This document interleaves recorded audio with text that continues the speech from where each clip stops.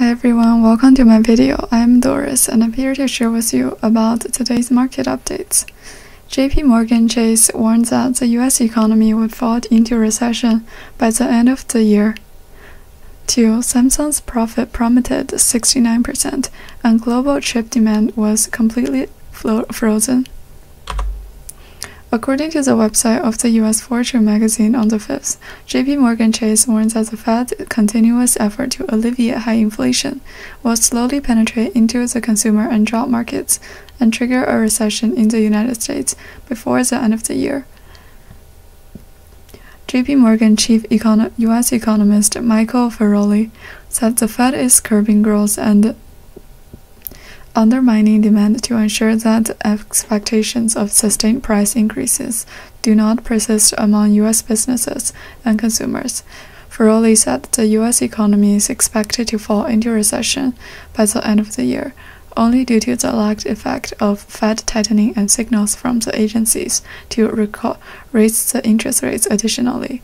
Feroli predicts that rising consumer prices in the U.S. may not return to the Fed's 2% target until early 2024. The Fed used to stimulate inflation with zero interest rates and monthly bond market purchases in early 2022, but after getting out of hand, it raised interest rates by 75 basis points for 4 times in a row. Eventually, the Fed raised the federal fund rate to 4.5% to curb inflation in the United States, which is as high as 9%.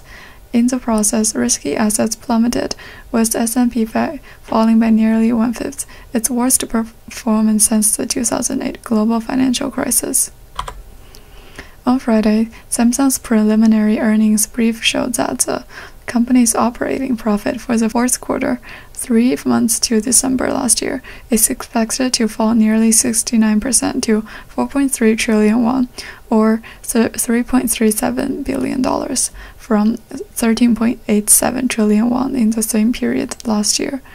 That was below analysts' expectations of 5.9 trillion won, the lowest level in 8 years, and would also be the second consecutive quarter of year-on-year declines in corporate profits. Quarterly sales fell to 70 trillion won, or $55 billion, down 8.6% from a year earlier. Samsung attributed the declining profits to weak semiconductor demand due to macroeconomic issues.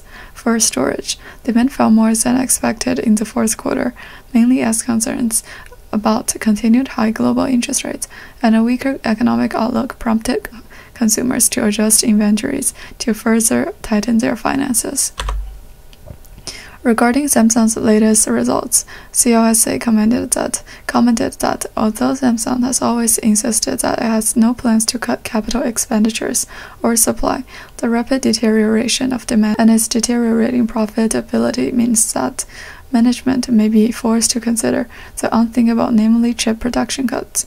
With the global economic malaise, semiconductor demand has entered an ice age, with rising interest rates, falling global stock markets, and recession fears.